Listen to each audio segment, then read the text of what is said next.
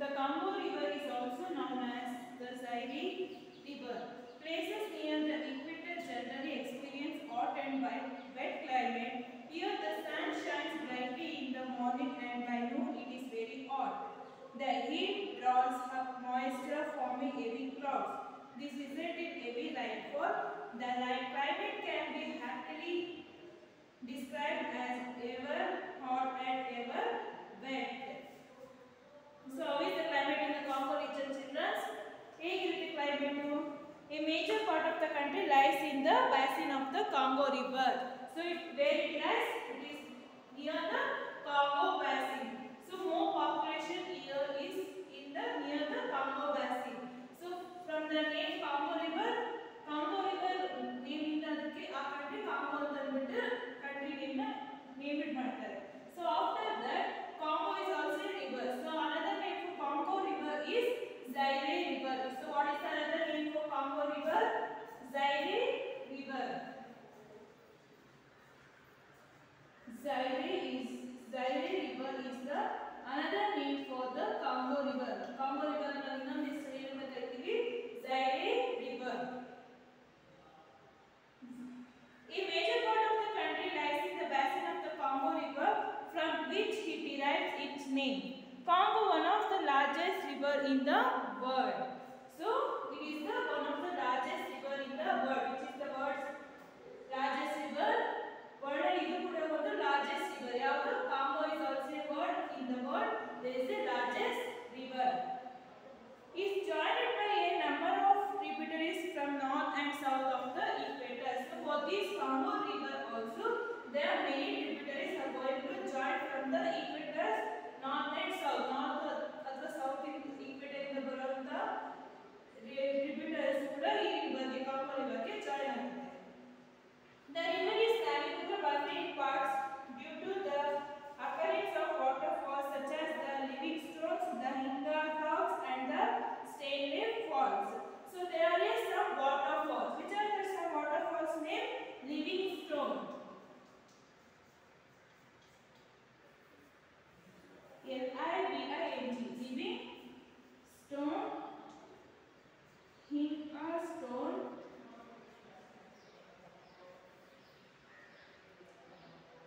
Hinga Falls. Falls in like Livingstone Falls, and last one is Stanley Falls. These are the some waterfalls there in the Congo region. These are some major waterfalls in the Congo region. Which are the waterfalls in the Congo region means Livingstone Fall, Inga Fall and Stanley Fall. In this there is which is the highest waterfall is Victoria is the highest waterfall in the Congo region. Victoria is the highest waterfall. Which is the highest waterfall children in the Congo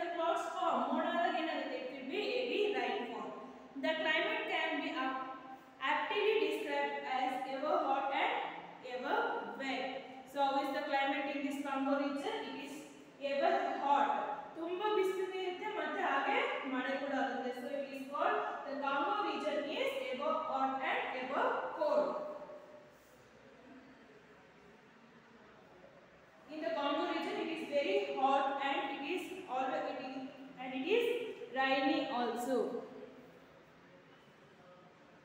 Next, vegetation. The hot and humid climate helps the plants to grow faster. The land is covered with thick forest. The trees grow densely and compete with each other for sunlight. Below the trees grow a large number of small trees, shrubs and climbers. The tall trees and the dense undergrowth make the forest almost dark even in the daytime. The forests are evergreen because there is a large varieties of trees and they do not shed their leaves at the same time. It is difficult to travel through these dense forests and thus rivers are used for traveling. The forests are useful as they provide raw materials for many industries. These forests are the largest reserves of hardwood trees such as mahogany and ebony. The other trees include rubber, coconut, bamboo and oil palms. In some part of this land, mostly in the south where the climate is not so hot and wet, the vegetation is different. Instead of dense forest, there are grasslands with short trees. Such vegetation is called savanna. So how is the vegetation? In made with good vegetation. And vegetation ಚೆನ್ನಾಗಿರುತ್ತೆ. What happens? There is a thick forest. There is mostly covered by more forest. The trees grow densely and compete with each other for sunlight. ಅಂದ್ರೆ ಬಿಸಿಲು ಚೆನ್ನಾಗಿ ಬೀಳ್ತಾ ಇರುತ್ತೆ. ಅದೇ ತರ ಅಲ್ಲಿ ಮಳೆ ಕೂಡ ಜಾಸ್ತಿ ಇರೋದ್ರಿಂದ ಏನಾಗುತ್ತೆ? What happens there? The trees will grow very fastly. The tree grow a large number of small trees. ಏನಾಗುತ್ತೆ? ತುಂಬಾ ದೊಡ್ಡ ದೊಡ್ಡ ಮರ ಬೆಳೆದು ಅದರ ಕೆಳಗಡೆ ಏನಾಗುತ್ತೆ? ಮತ್ತೆ shrubs ಗಳನ್ನ ಹಾಕೋದು, climbers ನ ಹಾಕೋದು, ಚಿಕ್ಕ ಚಿಕ್ಕ ಗಿಡಗಳನ್ನ ಹಾಕೋದು. ಸೊ ಇದೆಲ್ಲ ಹಾಕೋದ್ರಿಂದ ಅಂತ it looks green colour. So ತುಂಬಾ ಅದೇ ತರ ಕಾಣಿಸೋದ್ರಿಂದ ಏನಾಗುತ್ತೆ? It got evergreen forest. The tall trees and the dense undergrowth make the forest almost dark even in the daytime. ಏನಾಗುತ್ತೆ?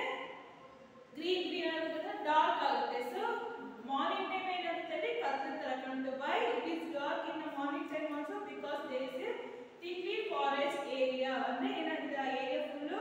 So the land is covered by mostly by trees. More are covered by trees only. So it is dark in the morning time also. The forest is evergreen because there is a large varieties of trees. ಏನಾಗಿದೆ? So different types of trees ನಾವು ನೋಡಬಹುದು. And they do not shed their leaves at the same time. ಅಂದ್ರೆ ಎಲೆಗಳು ಕೂಡ ಉದುರೋದಿಲ್ಲ. ಹೇಗೆ ತುಂಬಾ ಬಿಸಿಲು ಮಳೆ ಎರಡು ಬರ್ತಾ ಇರೋದ್ರಿಂದ ಏನಾಗುತ್ತೆ?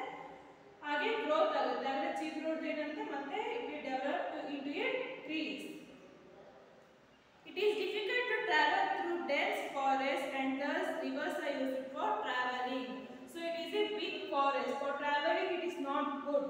Forests are not good for traveling. Hence what they are doing? What they will do? So they use water for traveling. The forests are useful as they provide raw materials for many industries. These forests are the largest reserve of hardwood trees such as mahogany and ebony. So what does forest gives us? What is the use of forest, children?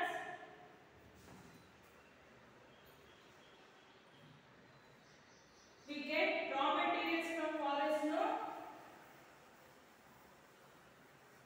So some of the trees are there, which are the trees names mahogany, ebony and rosewood, and are the some of the trees in the forest.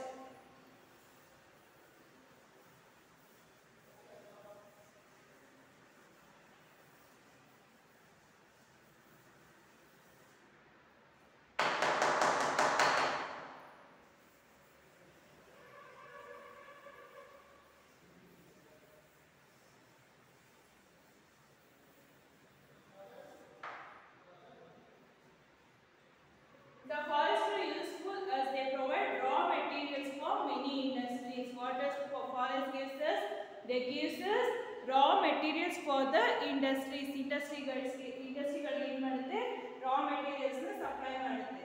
These forests are the largest reserve of hardwood trees. Hardwood trees ಈ forest ನಲ್ಲಿ ನಾವು ನೋಡಬಹುದು. Which are that hardwood trees? mahogany and ebony.